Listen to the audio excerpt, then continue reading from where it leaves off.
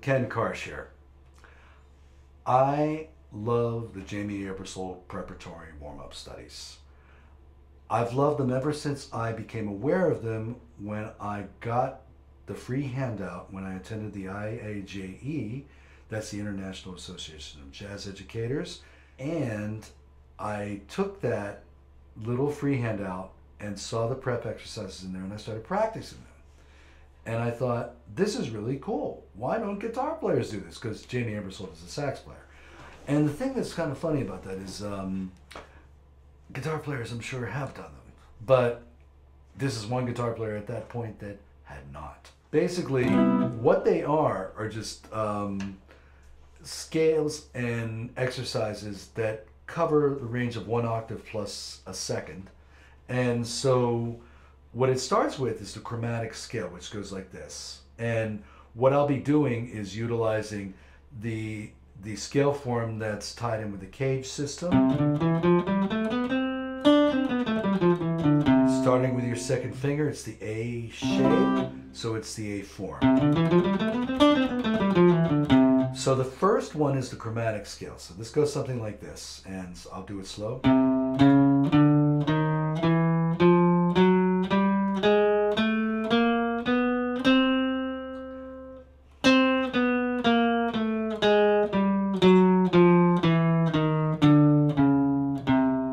Okay, so the next one is going to be what I call the wind-up. It's kind of like, reminds me of a pitcher getting ready to throw the ball in baseball. The wind-up is like these 5 notes over and over again. So that's what I call the wind-up. Then the scale to the 9th, going.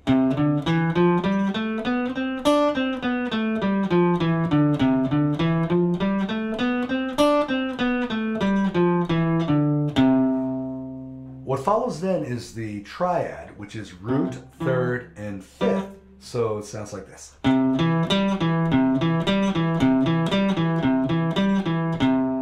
Now, the 7th arpeggio that he has written, that Jamey Aebersold has written in his exercise, he wrote it in triplets.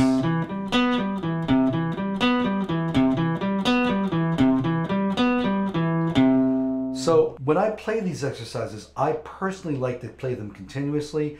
So what I've done was I would just do the 7th arpeggio. It ends up, I think, being 6 times in a row. 4,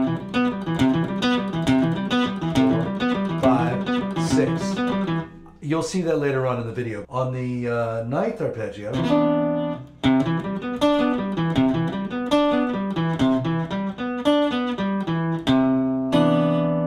then the final 2 exercises are the 9th arpeggio ascending, scale descending,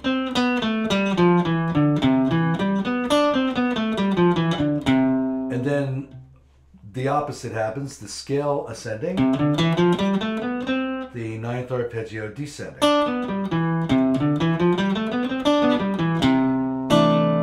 So when I put that into play continuously, it's going to sound something like this.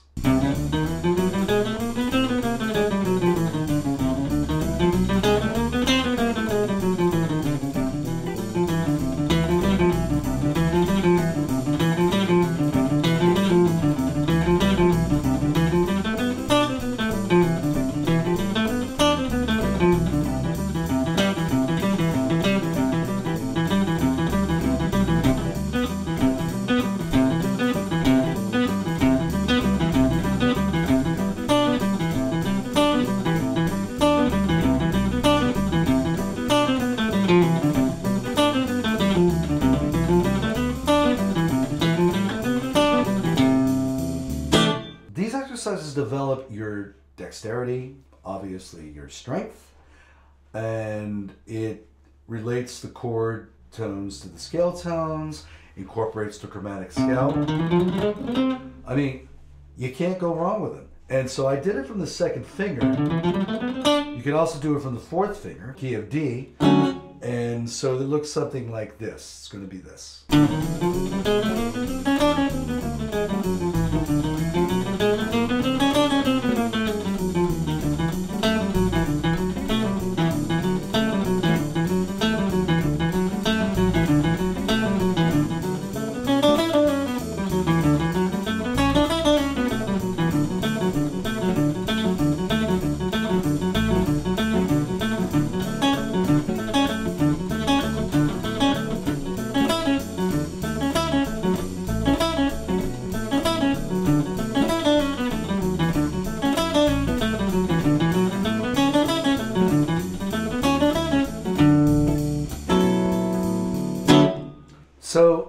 to start from different fingers. So a good way to practice these exercises is to, we've done the A shape, we've now just done the C shape.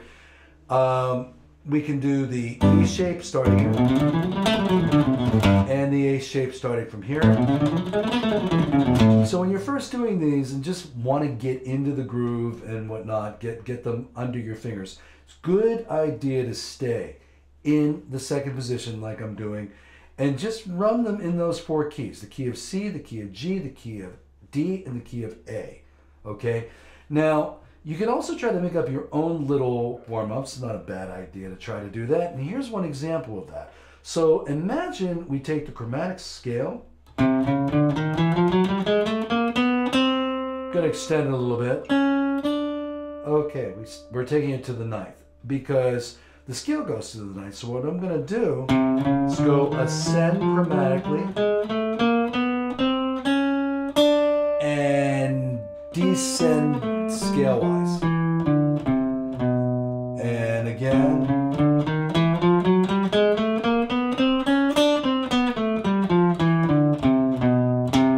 Now the opposite can happen as well, which is going to go up scale-wise to the 9th.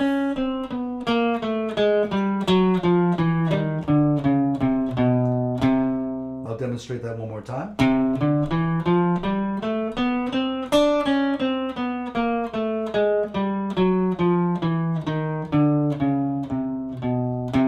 You can also substitute arpeggios.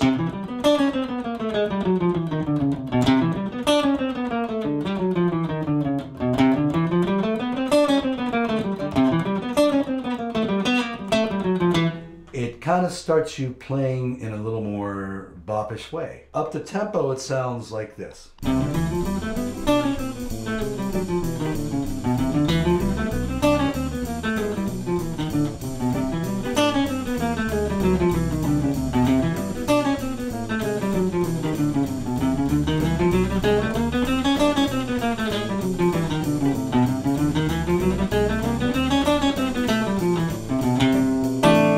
Did kind of a mixture there. I'll do that one more time.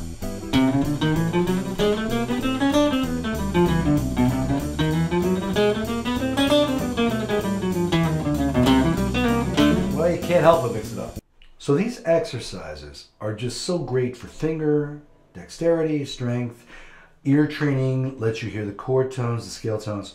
So a good thing to do would be to try to utilize these types of exercises in your playing, but play them musically. You should you should always practice musically. So what I mean by that is I'm gonna start the backing track again. That's a wind up. That's a wind up with a variation.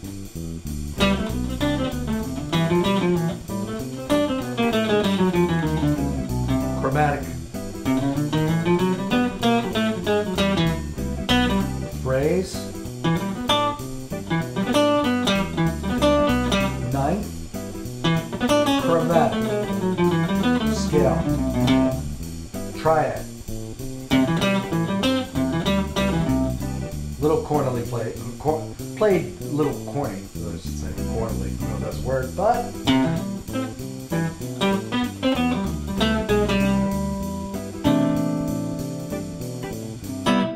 so if you can try to add these to your playing, your improvisation will take some really nice steps forward. So I hope you enjoyed this video and I hope you got something out of it. And if you did, like my Facebook pages and go to my YouTube channel, comment on it, look at it, like it, and subscribe to it. So thank you very much, and I'll play you out of here with a little bit of Jamey Aebersold like improv.